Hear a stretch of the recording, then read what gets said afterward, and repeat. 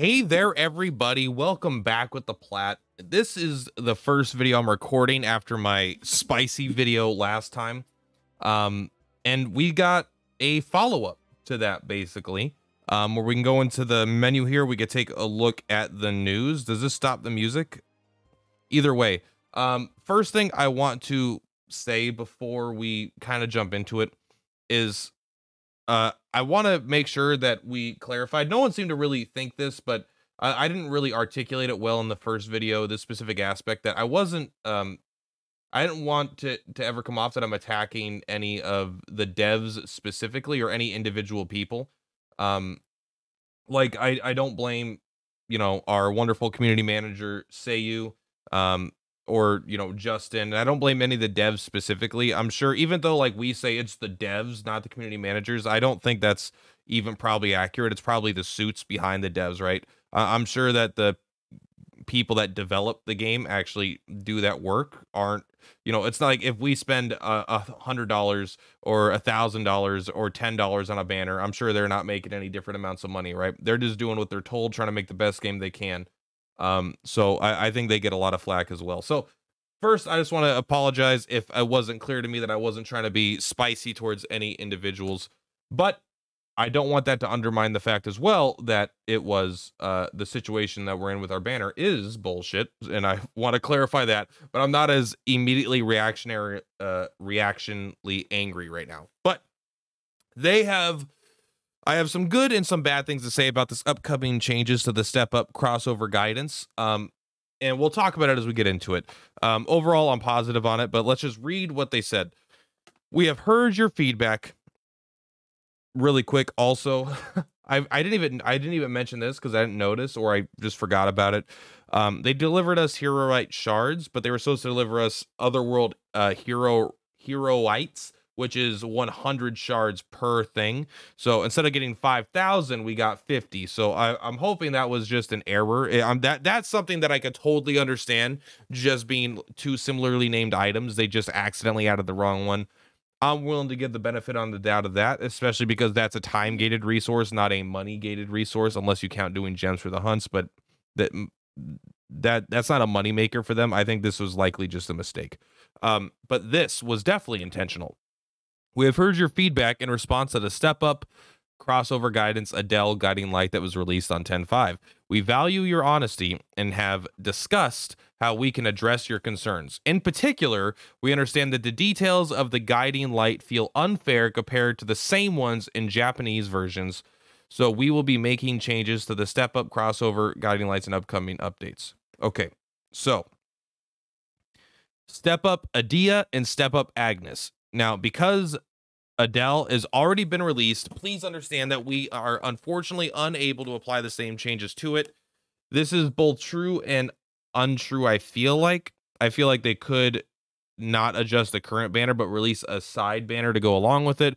But I understand the issue here. Let's say, whatever, 1,000 people have pulled on this.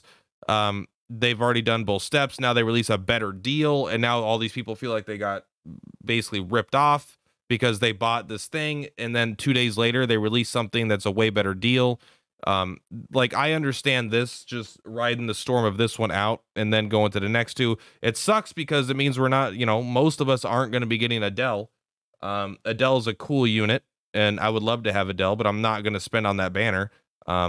It's just unrealistic. The silver lining is that Adele is probably the worst of these three in terms of overall usefulness and power. Doesn't make it a less cool unit, but probably the least powerful of the three anyway. So adjustments to be made. Step 1 will be made free to perform. I have questions about this, but we will continue first. Free rubies will be able to be used along with paid rubies. Okay, so we'll just keep going. This is positive. This means people that have saved for these characters can spend on these characters, which is awesome. You could have already spent on the normal banner, but this is because of what JP had. People were expecting to use this on their gems, especially because you don't need to save 3,000. Then you could have saved like whatever point. You know what I'm trying to say. On step 5, the featured character will have a 50% chance of appearing in the 10th slot instead of the 15% chance that we are given so gracefully. So this is very positive. There will be no limit to the number of rounds that can be performed. This is very good. This is very, very interesting, which leads me to another question. And the number of bonus guide stones per step up will be increased. Okay, so 3 of these I have questions on. 2 of them are connected, and there's 1 negative here. Okay, so first we'll just go with the negative, and then we'll go with the questions. The negative is this: nowhere do I see here anywhere that does this say the pity is going from 200 down to 100, which it was in JP. This sounds like we're still going to have a 200 pull pity. That is screwed. I hate that for multiple reasons. One, because it sucks for this banner, but all of JP have had 100 pities for their featured units, if I'm to understand right. That's what I've been told. That's what people have been saving for. That's the information we've been given out. Save, because you don't need to, you only need to hit 100 pity. So always keep your 3,000 gems. And then anything above 3,000 gems is kind of like your fun money, in a sense. You know, it's your fun gems. But once you're at, keep 3,000 so you can guarantee a limited time character that you want, because a lot of them are very good.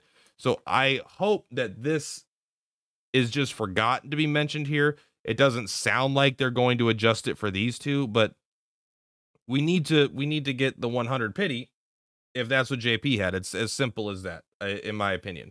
Like, even though some of these things are better than the JP banner, like, and other things are worse, like, we just at least baseline give us the stuff that they had, I guess. But that's the one negative thing. It's a big negative if the pity doesn't go from 200 to 100. I want to clarify that.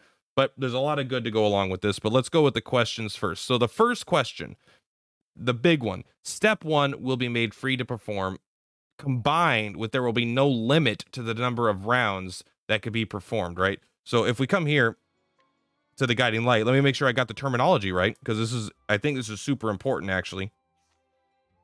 If we go here, 2 rounds only. So we're going to have as many rounds as you want. Is the first step going to be free every single time you do it? It doesn't say, and I assume that this is the way it's going to work, but we know the only reason I even have a question is because there's been issues in the past with communication in terms of being specific enough to make sure the information gets articulated correctly. This says very clearly, step 1 will be made free to perform. It doesn't say step 1 will be made free to perform the first time it's performed. This implies that every time you do all 5 steps, the following step 1 will be free to perform. If that's the case, that is insane. That's very, very, very good. That means every, 3, 6, 9. That means every 1,200 gems you spend, you will get an additional free multi. That's very good. And not only will you get an additional free multi, but you're guaranteed to get a 5-star in those 1,200 gems. You have a 50% chance of getting the featured character in those 1,200 gems. So this could be huge for people that have been saving to expand their accounts, because you're just going to be getting way more multis. Now, if it's only step 1 the very first time you do it, this is much less. It's not like terrible, but you are spending 150 gems every rotation. I think it would be a huge win to make sure step 1 is free every time you do it, and that's what it sounds like. So I'm pretty, I don't want to say blown away, but I do think that is pretty sick. That is like, okay, I finally feel like I'm being properly tricked into spending too much money. You know, that this feels like a perfect, it feels like how things should be handled, honestly. It's like, hey, step 1 is free, and that means if you spend 1,200 gems, you're going to get another multi for free. Like, I'm in, baby. Let's go 5, 6, 7,000 gems deep. I'm in. All right.